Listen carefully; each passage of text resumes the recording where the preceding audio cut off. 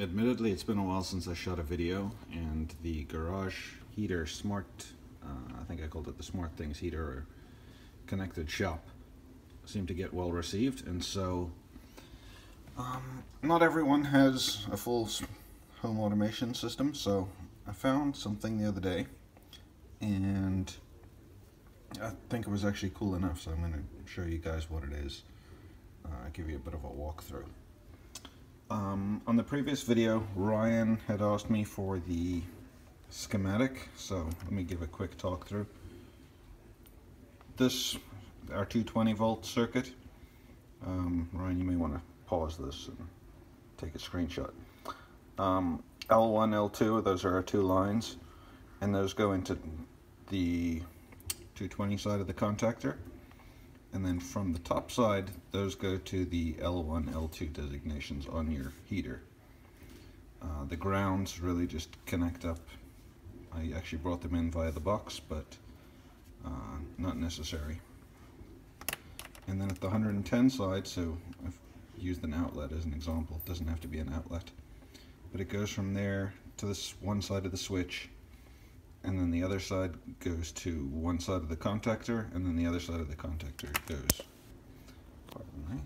back to the neutral. So that keeps the circuit that when the switch is flipped, completes the entire circuit, the contactor closes and the heater gets turned on.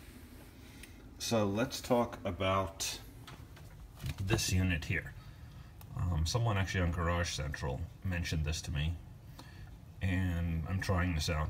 Trying it out in my house first, and it is a TH16 sensor. I think it was a whopping $8, and it comes with this relative temperature and humidity sensor. Plugs in the side, so that's actually one of the cool advantages. So what I usually do with these, at least I bought 5 or 6 to try. I take one of those basic 110 volt electrical cords. I cut it, probably should have cut it longer. Basically run my neutrals to one side, load, and then my, that's not right. I run a neutral and a hot, and then I run a neutral and a hot out. And so manually you can operate the switch by pushing a button on it.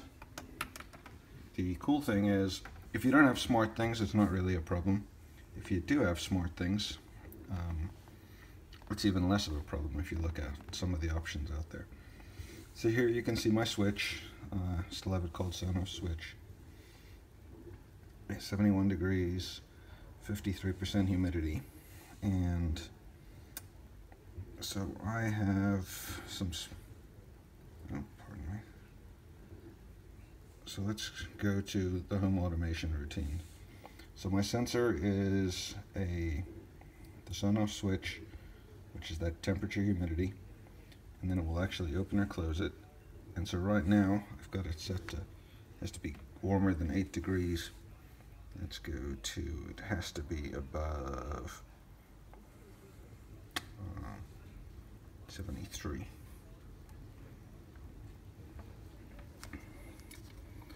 And then there's options with motion, emergency times, things like that. So I'm going to click OK.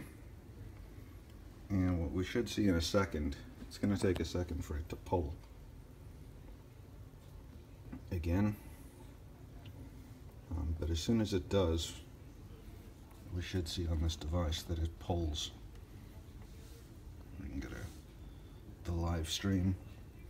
One thing is it pulls every 1 second. So it's not, or I believe it's 1 minute, sorry, not 1 second. So often it'll take a while. It really means that you're going to be on for a second, but if you look, the heat on sensor command, a couple times it's been turned off earlier when I was playing with it, making sure everything for the video was good enough.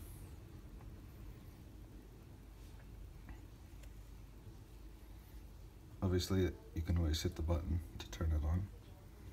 This is a good bit cheaper than those GE switches, like I used in the previous example.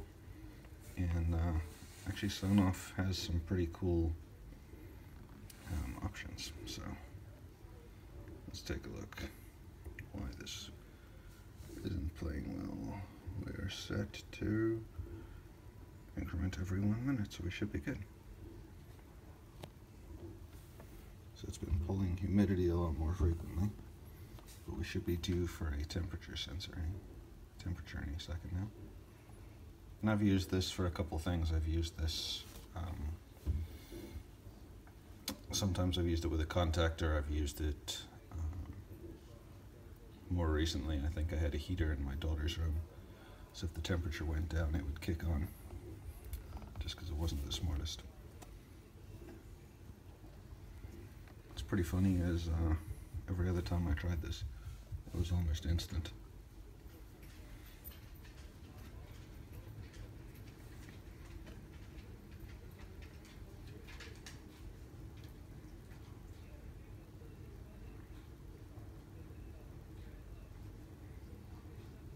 So this is when it becomes embarrassing.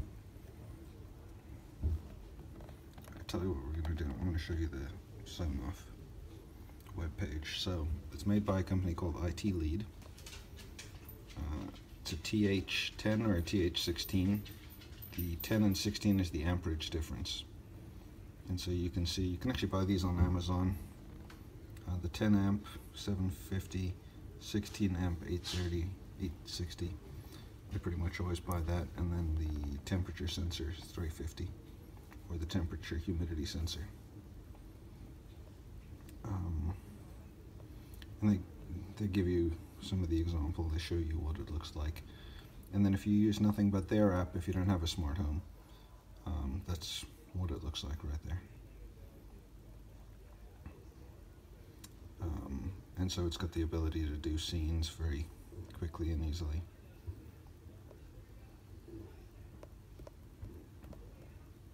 So that's itlead.cc.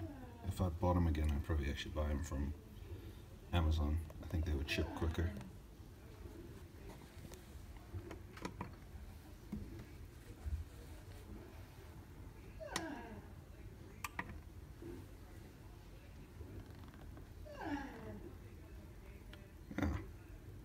Okay.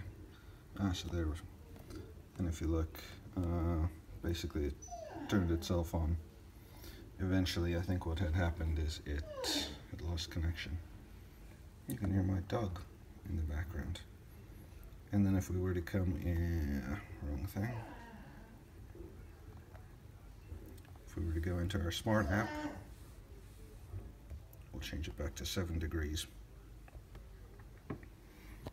Then typically it'll take, again, up to a minute, and it will turn itself off. So I'm going to stop there, especially because my dog is itching to go outside.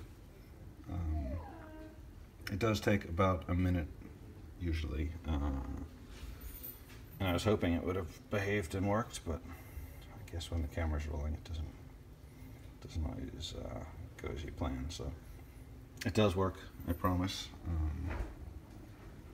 And these things are really cheap, so if anyone has any questions, feel free to leave a comment and I'll do my best. Thanks. Bye.